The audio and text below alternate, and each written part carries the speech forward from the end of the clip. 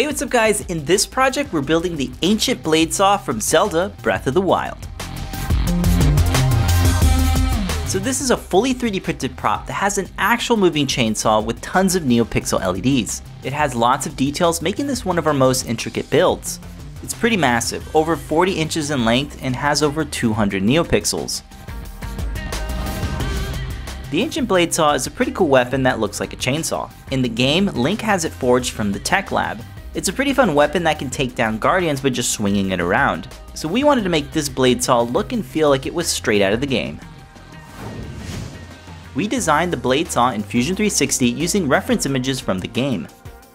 All of the parts are printed individually and secured together with hardware. The main parts are 3D printed using an Ultimaker S5. Parts are dual extruded to make built-in light diffusion so details printed in translucent filament will illuminate. We used NinjaFlex to create a flexible sleeve for the handle. The design files are free to download and the source file is open for remixing. We used glitter-infused filament to give the parts a bit of texture. You can get a full list of parts to build this project, links are in the description. Support material was used for creating the recessed panels. A palette knife can get in between the layers and flush cutters can break apart the supports. A tapping tool creates threads in the built-in standoffs for fastening hardware. Two halves of the blade are joined together using long machine screws. The Adafruit Crickit for the Circuit Playground Express is a fully loaded robotics platform that will drive all the components. The PCB is secured to the built-in standoffs near the center of the blade saw. A speaker can be press-fitted into the holder. To power this project, a slide switch is wired to a AA battery pack. If you're new to wiring electronics, check out the Learn Guide for a full rundown. The assembly instructions are documented along with the code and circuit diagram. The slide switch fits into the little holder with the actuator on the outside.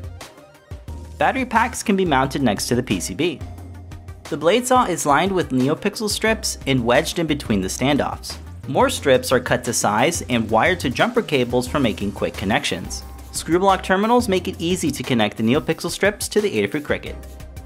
Additional strips are wired and fitted inside the housing. These strips follow the contour of the various design elements. Single NeoPixels can be wired to the strips and used to fill specific areas.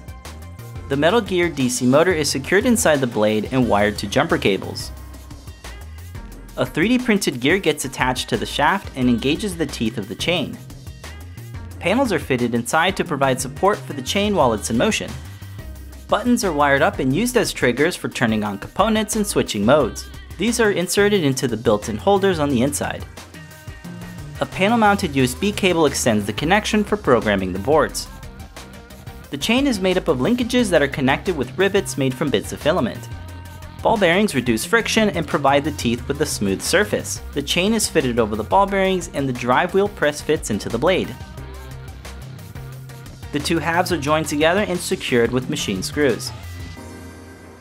Various embellishments are glued to the outside. Parts of the handle are press-fitted over the tang. A wooden dowel is inserted through the NinjaFlex sleeve. An LED and coin cell breakout are fitted inside the pommel to illuminate the details.